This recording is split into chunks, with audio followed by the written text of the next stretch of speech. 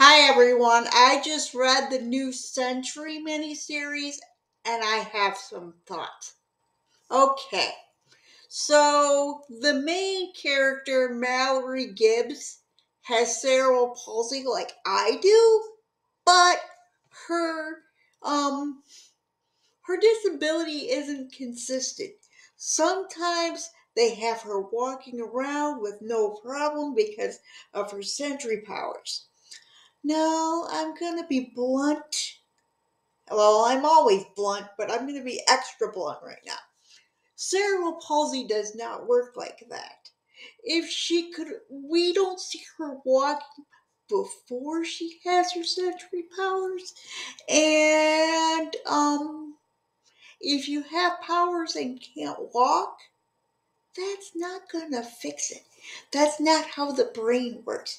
They need to next time they have her in a comic. I'm not going to spoil what happens because I think people should read it. It's not the greatest comic ever written, but for a character with CP, it's a fairly good representation. I mean, it's very inconsistent. Like I said, she's flying and she's fine. Like she barely has any problems, and other times she has a hand like this. And I'm going to show you something. When you have a hand like this and you go to lift something up, you're not going to be able to do it. And they have her do it twice in the book. Well, one time they have her fail, and then the other time she's perfectly okay with it. And that's not how it works.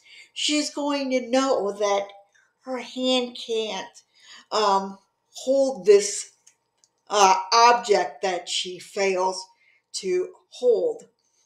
And she has a spasm at just the right moment. And as somebody who takes a lot of muscle relaxers every single day to control her spasms, I'm going to tell you something else. If you're stressed out, you're going to spasm a lot more. So that also isn't inconsistent, but it's comics, okay? But it still kind of irked me a little.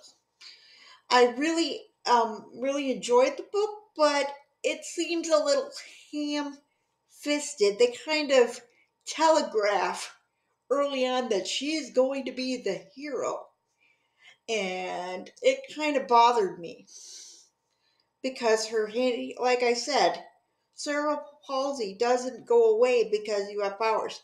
And at the end, they show her in the chair again. Um, how can you be walking in one issue and then in the next issue you're in the chair? They need to explain that she gets tired or something because it was really bothering me.